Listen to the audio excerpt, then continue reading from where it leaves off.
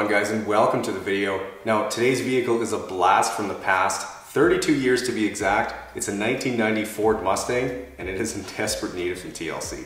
Alright, well, taking a look around this Mustang, and after sitting for years and not really being taken care of, the new owner brought it in to get it all cleaned up so he can enjoy his new purchase. But before that can happen, all the pollen and what looks like seeds needs to be taken care of, and with there being quite a bit of clear coat failure all around, I'll definitely need to be careful near those spots today. But moving inside, and besides the small mountain of cigarette ash, the interior isn't looking as bad as I thought it might, although there's still a fair bit to do as there's caked on dust everywhere, some stains in the carpets and seats, and the carpet in the back has a nice thick layer of dust on it too. But just before we jump into reviving this Mustang, take a second and make sure you're subscribed to the channel and that you've got the bell on so you never miss out on a future video. Okay guys, well, I'm definitely looking forward to the detail today and to bringing this Mustang back to its former glory. So as always, sit back, relax, and enjoy the transformation.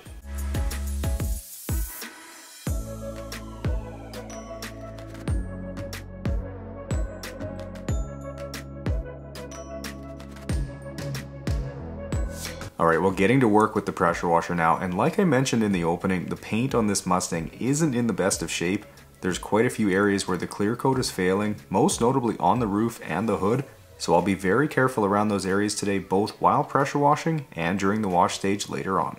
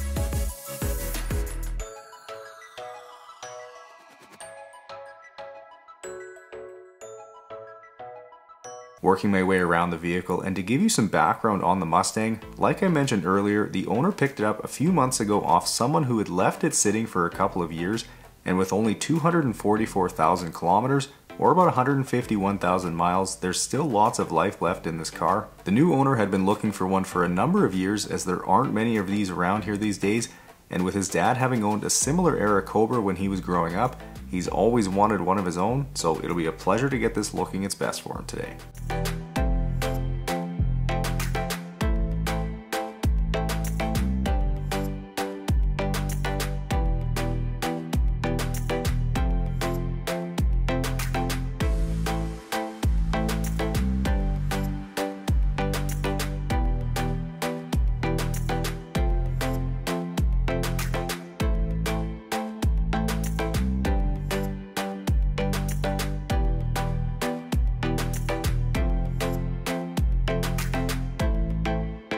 Now, with the car only having two doors, this step goes a tiny bit quicker today, as should the whole detail, being that there's only two seats in here.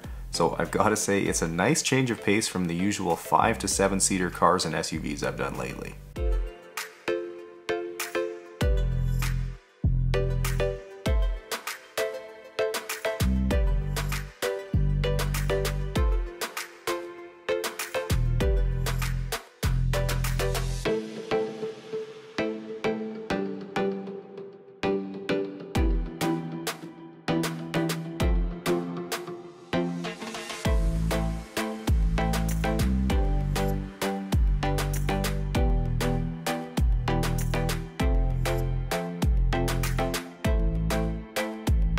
Okay, now since the season of bug guts is upon us, I'm spraying on some of my bug remover to help dissolve and loosen them up so they'll be really easy to remove when I wash the car in a few minutes.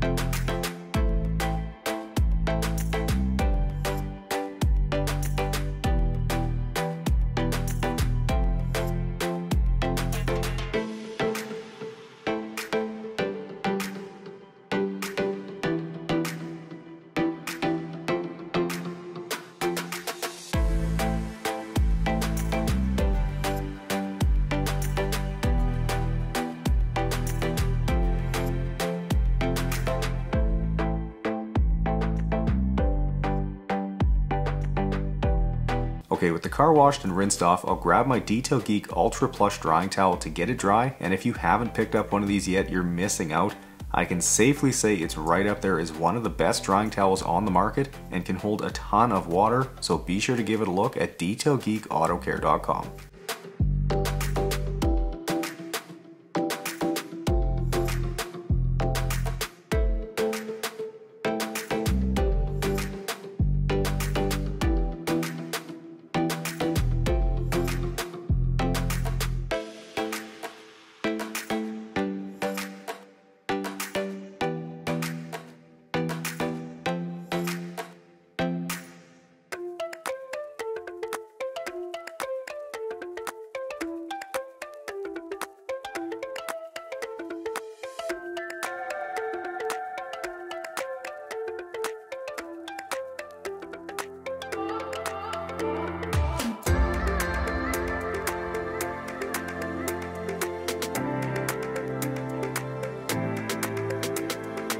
Okay, with the floor clean and the car back in the garage, it's time to get these seats removed and have a look underneath to see the full extent of what we're dealing with today. And it looks like a fair bit more dust and debris and some rust stains from the seat bolts as well.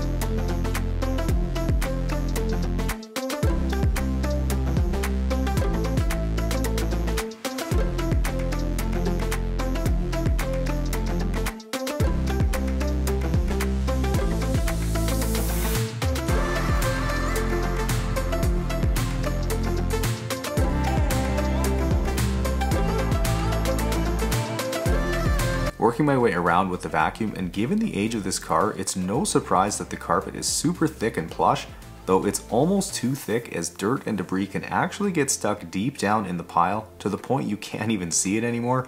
So I'm noticing that as I go back over spots, there's dirt that's popping up out of nowhere, which just means that I'll need to be extra thorough here because there could still be more hiding even when it looks visually clean.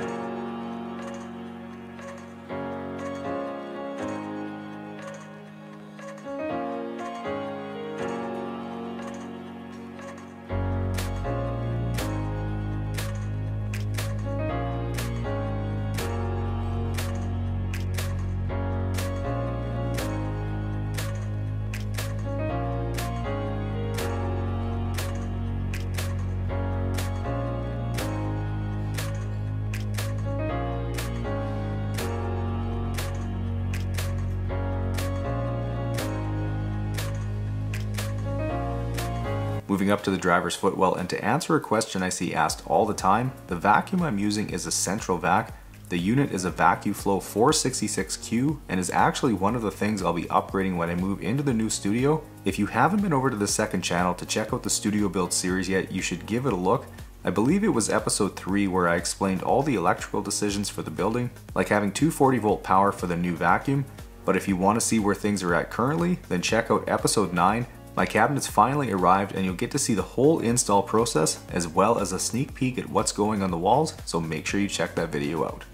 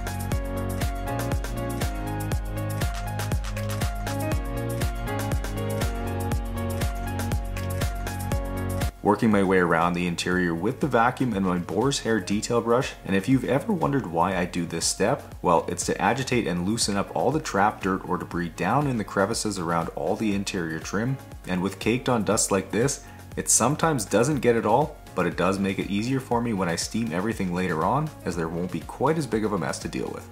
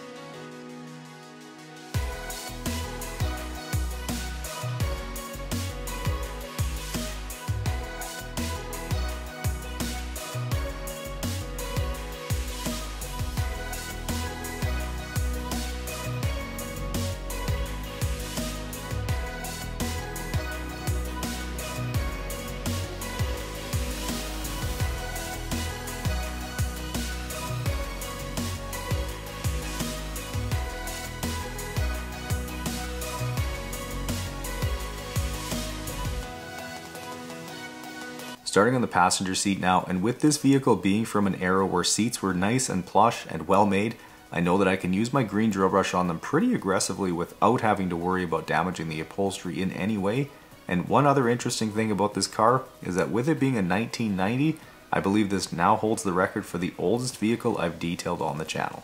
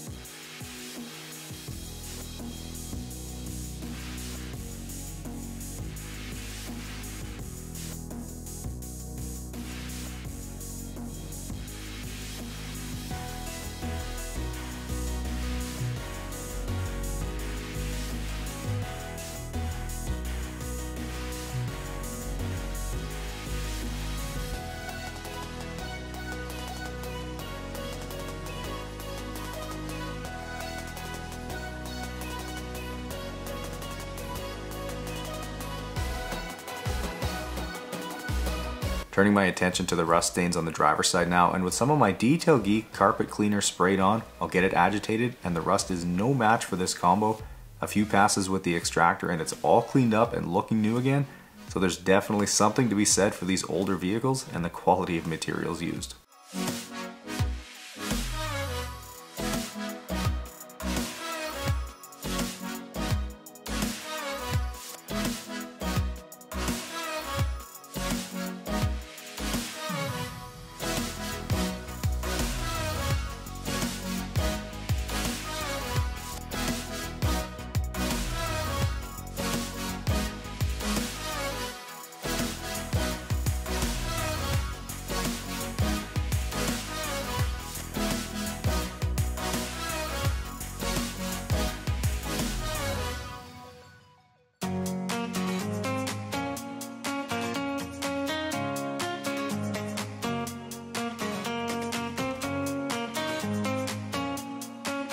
Here's the surprisingly dark and sludgy water pulled out of the Mustang today. Gross.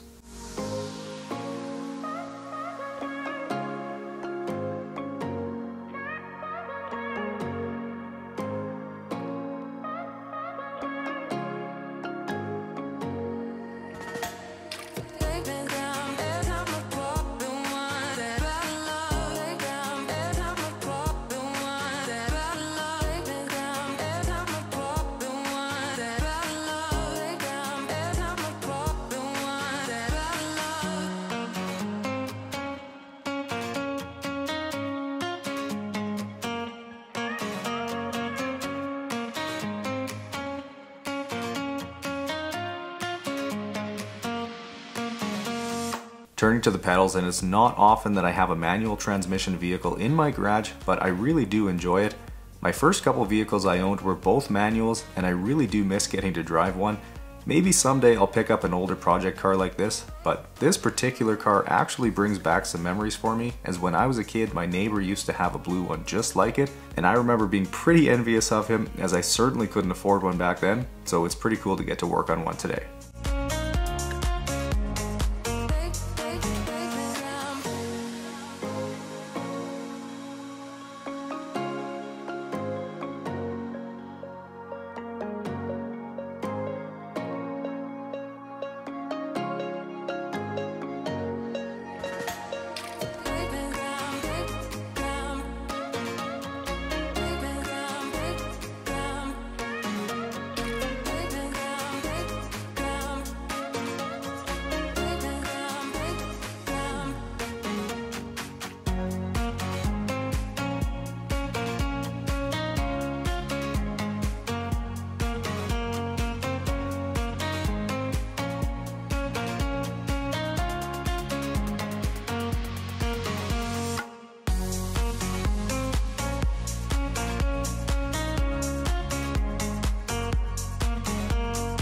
Now with half of the seats being leather, I'm using my Detail Geek leather brush and leather cleaner to get all the dirt and grime removed, and then I'll follow it up with some leather conditioner to leave them looking and feeling soft and supple.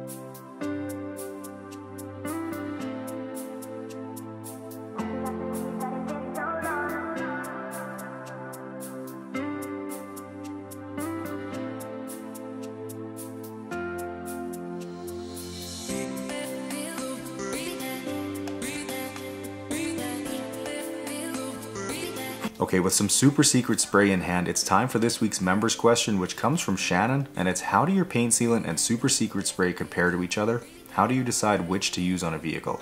So to answer the first question, the paint sealant is obviously more of a traditional product in that it's applied with an applicator pad, and it's formulated with synthetic polymers which provide longer lasting protection. However, the ceramic spray sealant is very similar and meant to do the same job, only it's easier to apply and will last for roughly half the time. But in terms of deciding which to use on a vehicle, it's really personal preference. Though in this case I went with the spray, as running a machine over all the areas where the clear coat is failing isn't a great idea, so I opted for a more controlled approach today.